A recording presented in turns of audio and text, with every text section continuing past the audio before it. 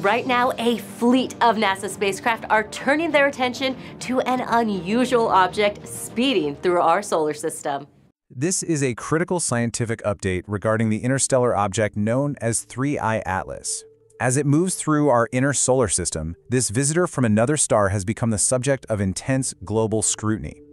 It represents an exceptionally rare chance to study a messenger from a distant, unknown stellar system.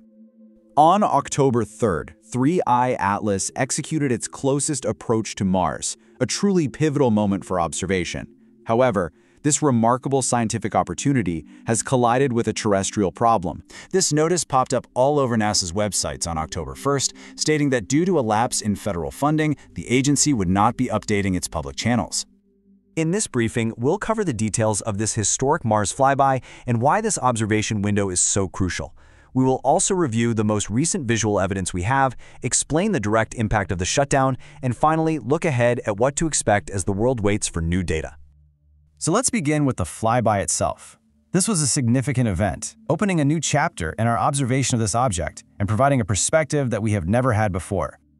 On October 3rd, 3I Atlas passed within about 0.2 astronomical units of Mars. Now, an astronomical unit, or AU, is the average distance from the Earth to the Sun. So to be clear, this was an exceptionally close pass, only about 30 million kilometers. This proximity gave our robotic assets at the Red Planet an unprecedented opportunity to study it up close. To be precise, an interstellar object is a celestial body that does not originate from our solar system. It is a traveler from another star, passing briefly through our cosmic neighborhood. This makes 3I Atlas a rare messenger, potentially carrying clues about the chemistry and conditions of its distant home system. The timing and location of this flyby are what make it so scientifically vital. The observation point from Mars isn't just a matter of convenience. At this specific moment, it is absolutely essential. And here is the crucial point. Our ability to see 3I Atlas from Earth is now severely limited. From our vantage point, the object is in what astronomers call a superior conjunction, meaning it's positioned almost directly behind the Sun, its faint light completely overwhelmed by the solar glare. This table really clarifies the situation. As you can see, the Earth-based view offers obscured visibility. For Mars, however, there is a clear, unobstructed line of sight. This superior vantage point allows for the collection of high-resolution imagery and spectral data that are simply impossible to get from Earth right now. Now let's examine the final pieces of evidence that were gathered from Earth right before the object disappeared from our view. This data serves as the baseline for everything we hope to learn from the new Mars observations. The final observation window from Earth gave us key images on 3 critical dates. On September 25th, we captured imagery just before the object was hit by a coronal mass ejection. That's a massive eruption of plasma from the Sun. Then, on September 27th, we got the first images after that impact. And finally, on October 2nd, one of the last viable images from Earth was recorded. The data so far has revealed an object with some highly unusual characteristics. Its velocity is immense, around 60 kilometers per second, which is far too fast for it to be gravitationally bound to our Sun. It has a vast, diffuse coma, the cloud of gas and dust surrounding it, estimated at 700,000 kilometers across, nearly half the diameter of the Sun itself.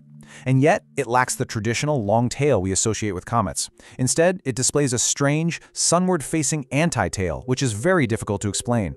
And finally, its trajectory is remarkably aligned with the ecliptic plane, the orbital path of our own planets, a very strange coincidence for a visitor from another star.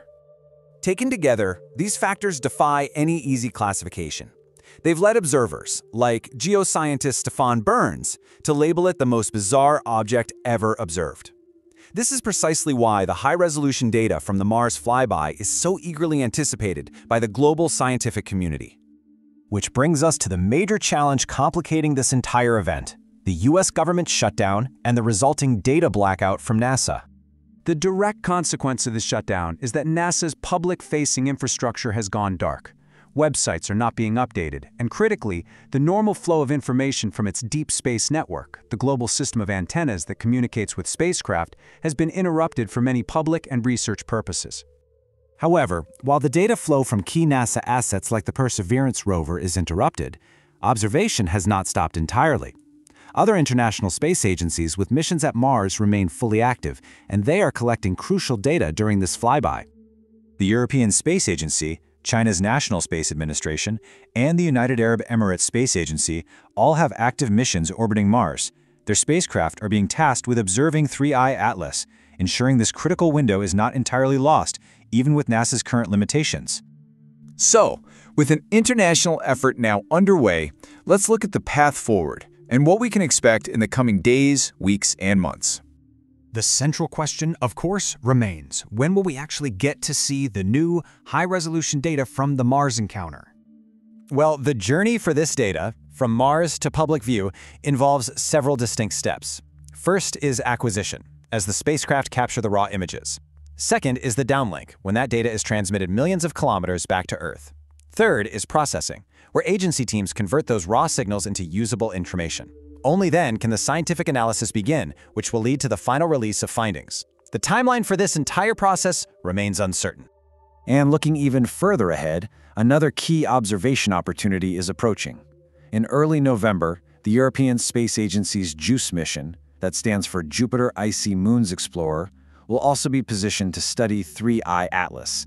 However, due to that mission's own complex trajectory, we don't expect that data to become available until sometime in early 2026. The data set from this Mars flyby will be absolutely key to understanding this object. The data collected could fundamentally change what we know, and so the scientific community waits and wonders. When this information finally arrives, what secrets of its origin, its composition, and its long journey between the stars will 3I Atlas finally reveal?